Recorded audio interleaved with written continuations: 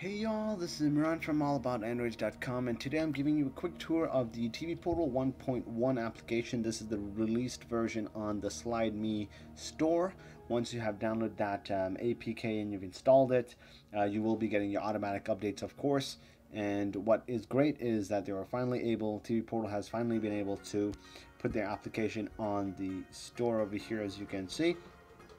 If you scroll down below, you can see the unlocker right here, and as soon as you purchase the unlocker, it will be downloaded onto your app drawer. Once you launch the actual application, it will disappear, but doing so, it will remove all of the ads and all of the waiting times on the application.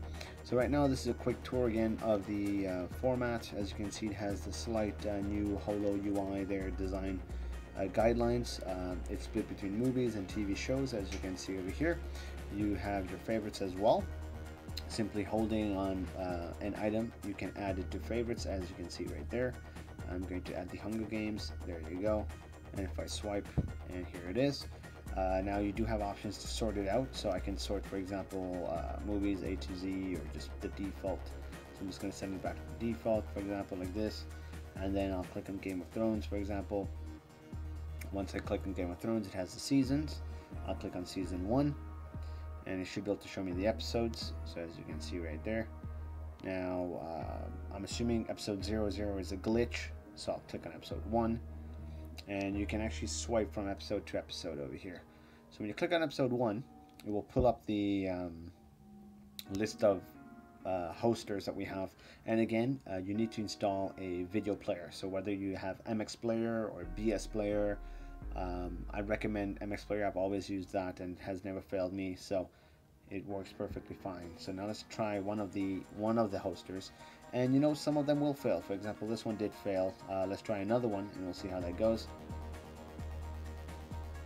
As you can see, this one's starting to load up, and within a couple of seconds we'll start streaming your content, and you should pretty much be good to go.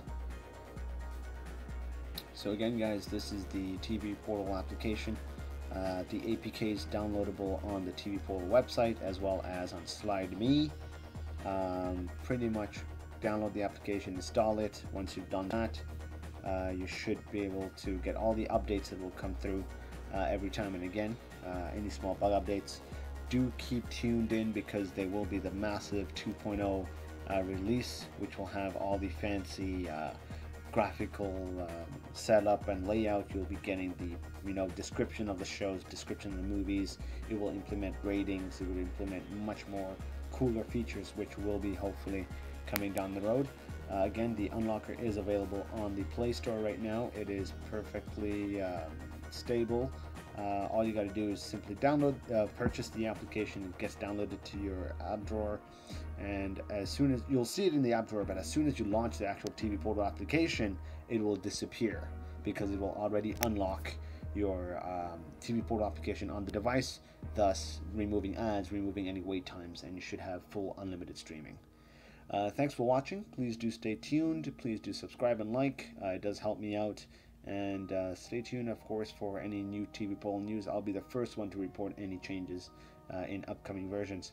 Have a good one. Bye-bye.